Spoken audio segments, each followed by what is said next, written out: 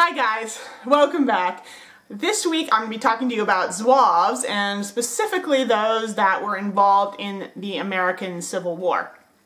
Now, sort of the Zouave uniform became very fashionable in the mid-19th century, and it was pretty enthusiastically adopted in America, particularly by Union forces. Now, the classic uniform is usually this combination of dark blue and red. A lot of you will have seen it, but it came in some other colors too. There was browns sometimes in there, brown uniforms, or gold, yellow trim going on. Various combinations were possible, but what you'll see most often is some mix of blue and red. So that's what I'm going to be painting for you today. This is the model I'm going to be showing you how to paint. He is by Wargames Foundry, and his uniform is just very typical of how Zouaves dress. They had these sort of very full, baggy, sort of short breeches, crop jacket, and sort of a wide sash. The only thing that is a little bit atypical here is he has a normal sort of kepi on. Now this kepi would have been a blue or red sort of thing to go with the rest of the uniform, but a lot of Zouaves, instead of a kepi, actually wore a fez or even a turban. So that makes him a little bit different, but you know, it also depends a lot on the period too. You're going to see the equipment changing through the course of the war. Now, even though most Zouaves are sort of basically similar in the cut of their uniform and the colors, there are a lot of subtle differences, like in terms of what particular piece of clothing is what color and where they have trim, what the trim looks like. A sort of extra ornamentation and decoration that was often on these uniforms varies from regiment to regiment or unit to unit. So before you go and start painting as well, make sure you really do your homework and figure out which one you're going to be doing. I'm going to be painting this guy as a member of the Maryland Guard Zouaves. Now, I chose them because their uniform looks very similar to the one on this model, and they have that sort of typical red-blue color combination that I wanted to show you. One thing that is a little bit weird about them, though, is they were actually a Confederate Zouave unit, and there were quite a lot less of those than there were fighting for the Union. And I can only imagine that this particular unit must have had some problems with their uniform, because it was so similar to what a lot of Union Zouaves were wearing that it seems very likely that they must have run into some confusion or issues on the actual battlefield. So as usual, here are all the paints that you're going to need to complete this model, except for what I used on the face, hands, and hair. Those are not included here.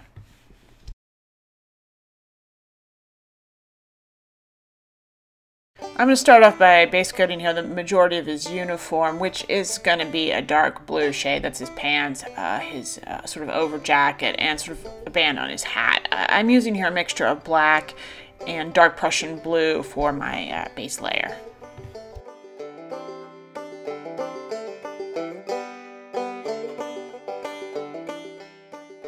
So my first highlight now on the blue areas of the uniform will be just pure dark Prussian blue.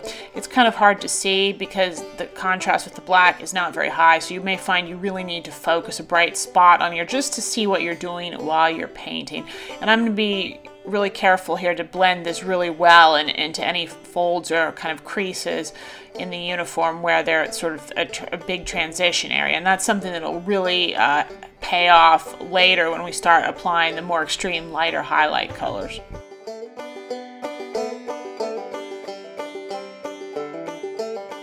I'm going to continue highlighting now by mixing some medium blue into the dark Prussian blue and applying it to areas where light is hitting and creases and folds and that kind of thing. The color you're going to get when you mix the medium blue in is going to seem really bright on your palette, more than you probably think you want, but just remember that when you apply it very thinly over a very dark base coat like this, it's not going to lighten as quickly or as strongly as you think. You actually would have to apply lots and lots of coats of it to get the same brightness. So you can work with really pretty bright shades of blue over these dark bases without really having to worry too much. I just continue the highlighting process here by mixing even more medium blue into the color I already have, just getting it a bit lighter, and just continuing to build up thin layers of the color so that it gets gradually brighter and brighter. And this is really a case where you can use the same color multiple times, just layering it 3 or 4 times to get sort of progressively brighter shades. You don't need extra paints to do it, and it's nice too because this will make sure it's easier to get really smooth, gradual transitions going.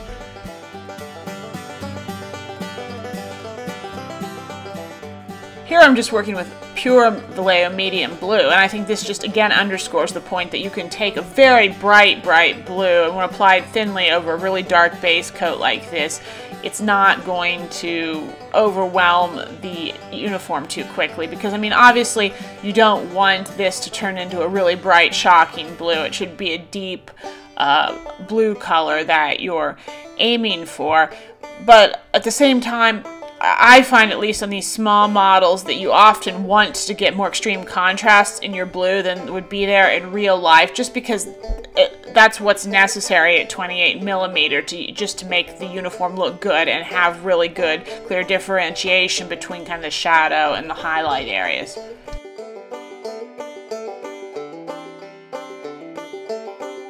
I now mixed one sort of final, very subtle kind of highlight here, which is the medium blue with just a little bit of sky gray in it. And I'm using this just on the very sharpest kind of creases, or sort of really to cut in between sharp folds where there's a division between a sort of a crease and a really dark area, as you'll see, and then just as kind of an edge highlight where there's seams or around his hat band, that kind of thing. This color I'm being very sparing with, and I'm really blending it out a lot because of course you don't want this to go on here too strong.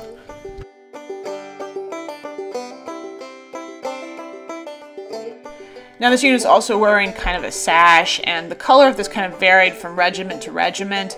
The Maryland Guard Zouaves had kind of a gray-blue one, and I kind of sort of started painting it while I was working on the uniform. That is to say, I base coated it with the same blue. I applied just the first layer of dark Prussian blue, and then sort of a second layer where there was a bit of that medium blue mixed in, but I didn't really highlight it any further. I left it, and now I'm coming back to it, and I'm applying here a layer of Luftwaffe uniform, World War II, which is kind of a very gray blue. I'm going to kind of start building that up over top.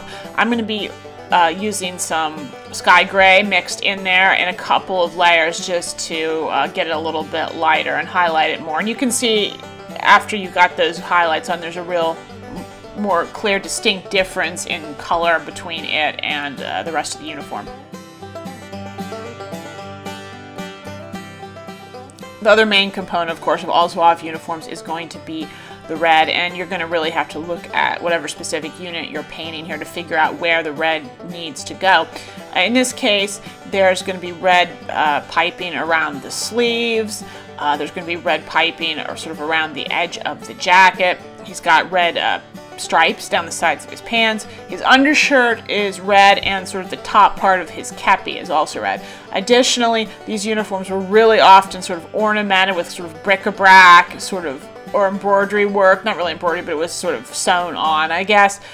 In the case of the Maryland Guard Zouaves, that is very limited. It's just kind of one kind of curly Q visible on the side of his jacket. But some of these guys you'll see have very, very complicated motifs with sort of swirls in red. So that's something you may, need to practice your freehand work with a little bit to do well, or move to a smaller brush. I just use a number 1, but you might find a number 0 here easier. The base coat for all the red areas is just Vallejo black red, which is sort of the color that I generally use for this kind of thing.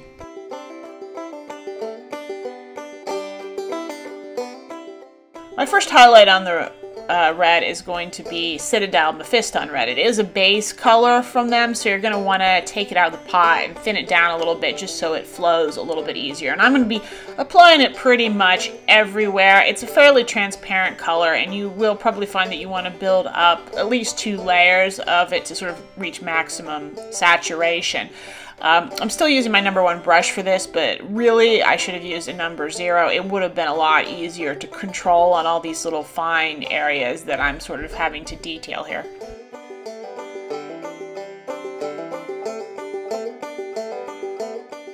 To get even more striking bright red, I've now taken some Citadel Evil Sun Scarlet. And I'm layering that again over the red areas. And it's the same with before. You'll probably need a couple of layers of this to get sort of maximum saturation. But again, you can sort of control with the layering areas that you want to be more highlighted and areas that you want more shaded. That is, you should apply areas that should be lighter with more layers of this color, and areas that you want to stay a little bit darker with less. You can really have fun on the striping on his pants because there's really clear wrinkles there, so you can really make sure you put the brighter reds only on the sort of tops of the folds and really leave the darker reds down in the creases, and it'll really show and it'll really give you a really nice looking effect.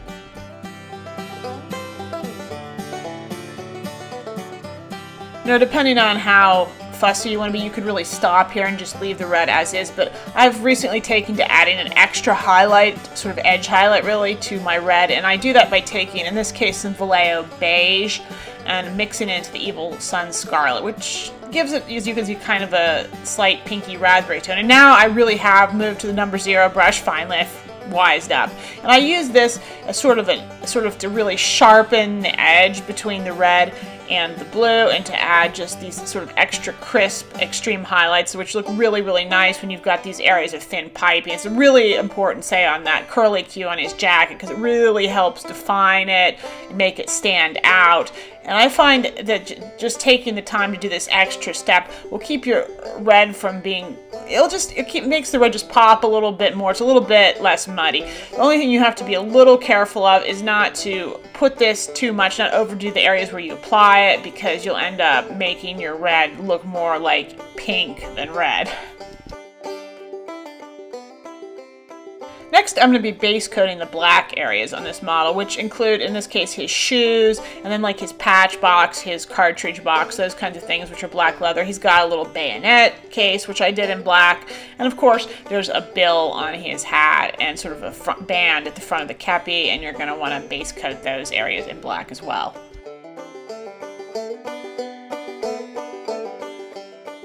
I'm going to be highlighting the black areas in the way that I usually do. I've got some sky gray here, and I just mixed a little bit of it into the black, and I'm going to be using that to build up highlights. So my first layer is going to be fairly subtle. I don't make a big step there at all. And then I'm just going to kind of progressively mix in a little bit more sky gray in each layer. And you can do as many layers like this as you want until you kind of feel happy with it.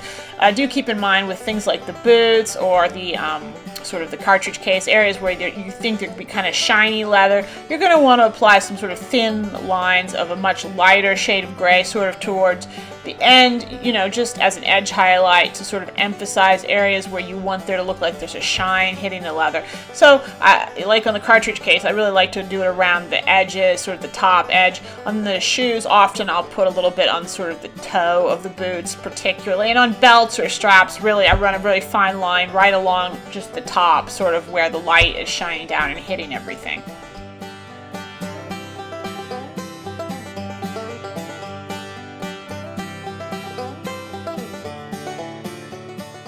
Now this could vary, but in the picture I was looking at, the water canteen was covered in kind of a gray-blue fabric. So I'm base coating this with the Luftwaffe uniform World War II again, and then I'm going to add a couple of lightning layers just by mixing in a little bit of sky gray. And this is a real small area, so you don't need to spend too much time doing this. Now the strap over the canteen should, I think, kind of be kind of a light gray shade. So I'm taking some sky gray here. I mixed just a little black in to darken it down slightly from what it was, and I'm going to use that to sort of base coat the straps. Once I've got that done, I'm going to start working on his putties or spats or whatever you want to call them, which when you're talking about the Maryland Guard Zouaves, they should be white. So I'm base coating those with a layer of sky gray just by itself, and I'm going to then use that sky gray to apply a first highlight layer to the straps on the water canteen as well.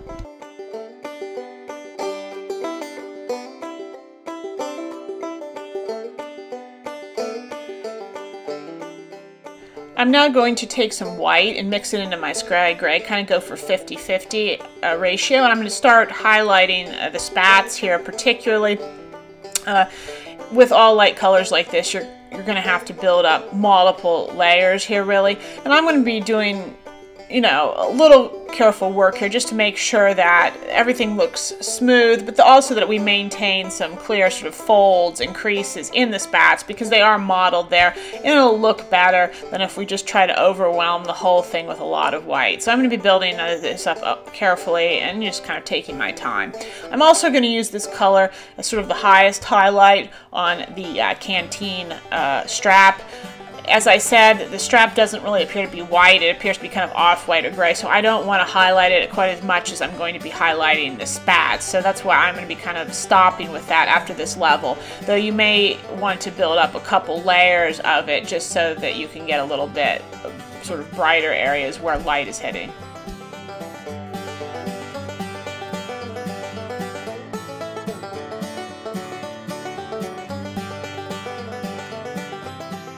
White is going to be my final highlight on the spats, obviously, and like whenever you're painting white, you don't really need a lot of different paint colors to do it. You just need some patience, and you just have to apply kind of lots and lots of layers of the same colors over and over again, and that's what I'm doing here. I'm just going to keep going back over these spats and just building up the white more and more, and focusing it really on the areas where I think a lot of light would be hitting, and just trying to get it really, really bright on the sort of the highest folds and creases, and then leaving a little less gray, or a little more gray, I guess I should say, where there's a little bit less light hitting.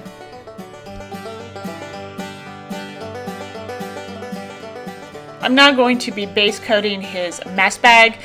You can be pretty flexible with what colors you used for this, but I'm base coating it here using Vallejo khaki. On reflection, I probably actually should have painted this before I did the canteen and strap, just because it's underneath and it was a little tricky to do a neat job, and I actually had to go back and do some cleanup work because of the fact that I painted this second. But it's totally doable, and you'll probably need a couple layers just to get enough coverage over the black.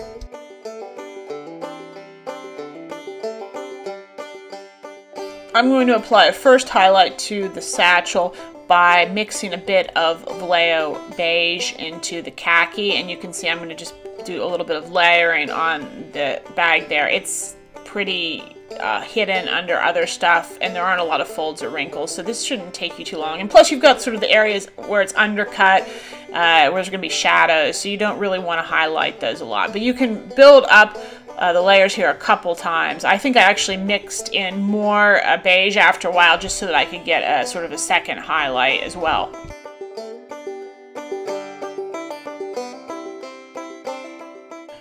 I didn't want to lighten the sort of satchel too much with beige, because it would have made the whole thing a little bit yellower than I wanted. So after a while I sort of continued lightening the color by mixing in white instead. That kept it a little bit paler, but I'm not going to go for a really pale white color, just slightly lighter. And so that's kind of my final highlight on the satchel here. It just has a bit of white mixed into it. Now I'm going to work on the rifle stock.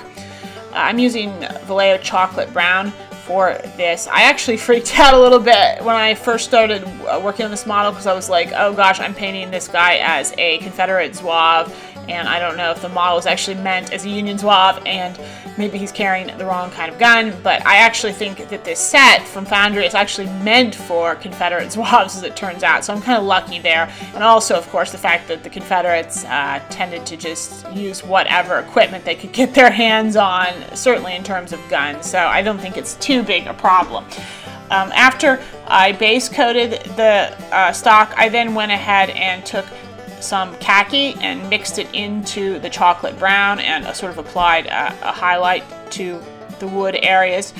And then after one highlight with a mix, I then used pure khaki to highlight it further, and I finished with an edge highlight where I mixed a little bit of beige into the khaki. And that I really only ran kind of along the edges where the wood kind of divides from the barrel and the ramrod and that kind of thing. I'm continue working on both the gun and also sort of the steel metal areas on this model. I took some black here. I lightened it a little tiny bit with the sky gray, and then I mixed in some Vallejo Air gunmetal to give it a metallic sheen. And I'm going to use that to base coat all the sort of areas on his gun, like the barrel, the ramrod, the sort of securing bands, the bayonet, all that stuff. Also, I'm going to paint in the buttons on his spats, and there's also 2 little buttons on the side of his hat, which I'm going to base coat with that color of paint. Once that was done, I highlighted particularly the metal areas on the gun a bit further by adding in some extra gun gray to my mix and sort of building that up on the sort of the barrel and the bayonet and the bands, that kind of thing. And then after that, I then went back in with just pure gun gray and applied sort of a extreme bright highlight to those areas. I was a little bit more sparing on like the barrel or areas that I thought would not get as shiny, and I put a lot more on, say, the bayonet and, you know, the lock mechanism on the gun, and I used this to put a real pop of color onto the buttons on the various parts of the uniform. I didn't show it on camera, but if you want, you can even add one sort of final layer of just Vallejo Air steel as well. You don't probably want to put that on most of the gun hardware, but it is nice to put that on the bayonet, particularly if you want to look really shiny and sharp like it should be, and maybe also on the buttons, which should probably be extra bright looking. There were a few kind of brass gold areas too on this figure, namely his belt buckle here and a few of the fittings at the base of the gun. I just base coated those areas with a mixture of chocolate brown and Vallejo Air gold, and then I just went back in with some pure Vallejo Air gold to add kind of a quick highlight on top.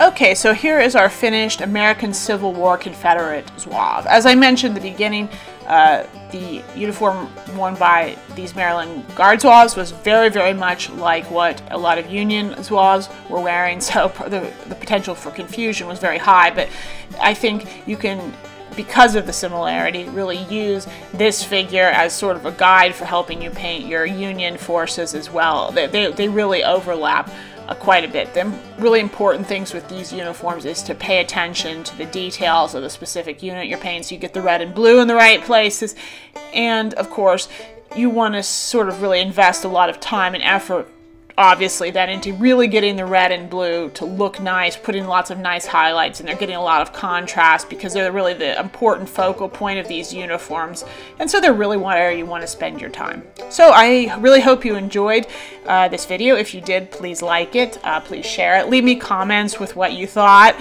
Of course, I always like to hear from you, and you can always subscribe too if you want to keep up with my updates whenever they come out. So that's all for now, and I'll see you next time.